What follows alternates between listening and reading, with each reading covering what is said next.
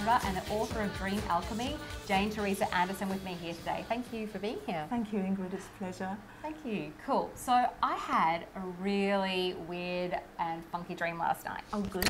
Okay, I'm going to share it. It's a little embarrassing. Oh, okay. So it started off, and I met this woman, and she had these little cute kittens, and she put them in this container, and they were all alive and well and really cute, and I was quite enamored by them.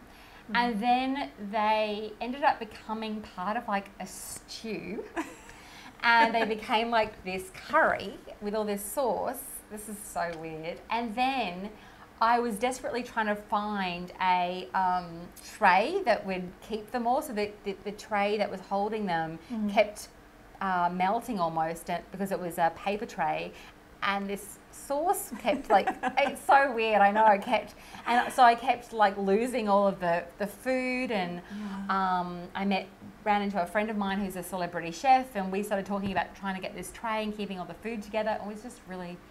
So obviously in the dream, it wasn't like, yuck, who cooked these cats? In the dream it was all normal and it felt I good? actually ate some of it. And how did it taste? Really good. It's really interesting, you know, when you tell a dream like that to someone, like all those people out there going, oh God, that's awful. When you're in the dream, the response or how you feel about it is often completely different to when you wake up and look at it, you know. And that's because the dream is symbolic. It's not actually about cooking cats, as of course you know.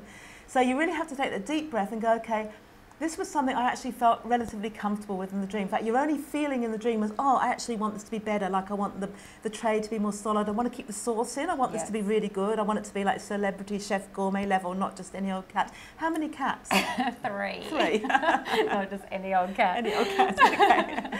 And what colour were the cats? They were like a darker grey colour. Okay. And if you sort of took those cats in general before they were cooked, while they were still alive, what kind of personality have they got? Just like, very cute. They're gorgeous. I was like sort of like enamoured and in love with these cats. Okay. And if a cat has a survival instinct, what would it be?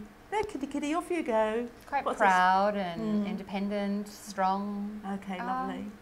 Yeah, graceful. And graceful. Because animals often come up in our dreams when we've got survival issues, and these can come when we're actually literally looking at, oh, you know, where's my money come from, where's my job coming from, but they also come up when we're going through change. So if you're going through change, like you're presenting yourself to the world in a whole new way, or you're opening a new business, starting a new relationship, any change that you bring into your life, it kicks in your survival instinct. God, I'm going to go out of comfort zone, I'm going to make changes. Oh, what? Right, so part of your survival instinct is cat. And as you described it, there's independent, can do it myself. It's enamoured, I'll go for what I feel impassioned about. Yes. And all the other things you mentioned. Now, cooking the cats is like when you cook something to make it more nourishing. You cook something to feed other people. And it was a really nourishing meal. And it was, It really, really was. And curry? Is curry a particular favourite? Yeah, I loved it. I actually ate it last night. Like the night before, okay. And you went, this just tastes like curried cat. No, curry is an exotic. It was so tasty. And it turns a bit kind of grey. No, but curry is exotic. So it's like exotic, passionate, independent. These are some of the things that you're looking perhaps to kick into your life, and you're looking at how to present this, because it's not just cooking it up into something to nurture people and yourself, it's how do you present it as well. Celebrity chef tray, and it's like the base of the presentation's a bit flimsy. Okay. Right, so it's about something in your life. The dream is always refers to the day or two before. Okay. Because it's about how you process your experiences of the day or two before. So it's you've got this absolutely wonderful, exotic, independent, fantastic, passionate thing to put out into the world, and it's got something to do with 3, so it may be 3 things that you're combining, or it may have been going for 3 years, 3 months, 3 days, something like that. Yes. And the whole question as a dream is, yes, but I just want to get the base better. And you ask a celebrity chef in the dream because it's like, I want someone up there who's really, really great at this stuff, who's real celebrity, to perform my bases. Does that relate? Yeah, completely. And I think sometimes my eyes or my desires are bigger than what sometimes I'm ready for, and having a foundation is absolutely imperative. And so I've actually been really working on that the last year or 2 or 3, really, to solidify both my health and my personal life and my business life. So, and I do want a celebrity to be part of a new project of mine. So that is just absolutely perfect. So what are the key benefits that being able to interpret our dreams give us? Okay. you can go through life, I mean, everybody dreams, just Yeah. a lot of people don't remember them, and you can go through life relatively happily without interpreting your dreams. You can go through life and have other modalities to discover about your inner self. But if you do look at your dreams, it's one of the quickest gateways to finding out about yourself. I think it's absolutely amazing, because when the way I found you was that I'd had a really full-on dream, and I just was like, I need to understand what is going on within me. And the insight that you gave me, and even just right now, without sounding really so, you know, focusing so much attention, I suppose, on myself, but for other people out there, if you're questioning, you know, what's going on internally for you, I just find it such a quick way to really look at the core issue. It is, that's right, because the dream is reflecting your unconscious beliefs, so your unconscious program. So you can look into the dream there and say, oh, look, you know, this is how your mindset is, this is how you're processing life.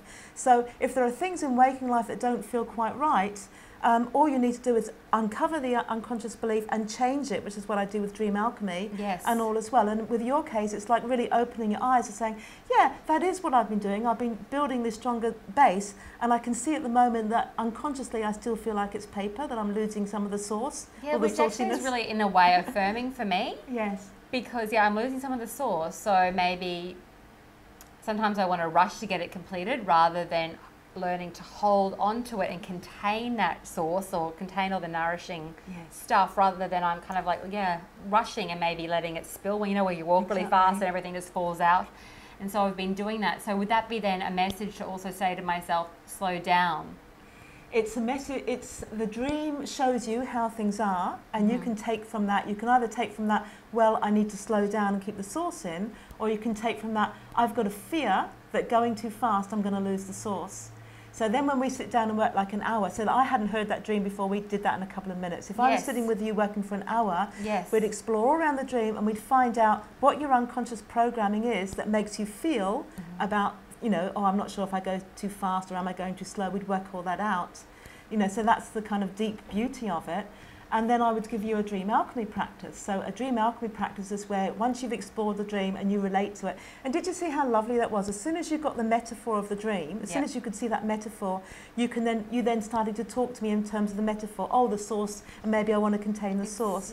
And that's how it works. So with dream alchemy, you go, okay, if you decide, no, I'm not going to slow down. I've got a really good tray. I've worked hard on creating the space. I've got all the source there. All you do is visualise while you're awake, carrying your lovely kitten curry in a much sturdier it became tray. Beautiful lamb or chicken or something like that. You can make it into something more, make it. I'm not into eating kitties. Yeah, you can create it as vegetarian and create it so that you've got sauce in it as well, and you're carrying it and you feel really good, and have your feet on the floor in the visualisation, so you're really feeling strong, firm. I can take all the time in the world that I wish. And if I want to go fast, I can do that too, because, hey, this is firm, I'm not spilling any sauce. That's dream alchemy. And what would then happen is that as you went through making decisions in your life, you would find that they were easier for you to do. They wouldn't be coming from a place of fear about losing the source. That's fascinating. Wow, thank you so much. I could just talk to you forever, but I'm going to wrap up now. Once again, it's Jane Teresa Anderson. Her website is dream.net.au. They got it right? Yes. And her book is Dream Alchemy. Jane Teresa does amazing sessions, so I really encourage you to check her website out. And she also has lots of free, wonderful information at her website. So you've been watching Ingrid Arna at Body Love, and I hope you've enjoyed our wonderful dream video. Thanks. Imagine all the girls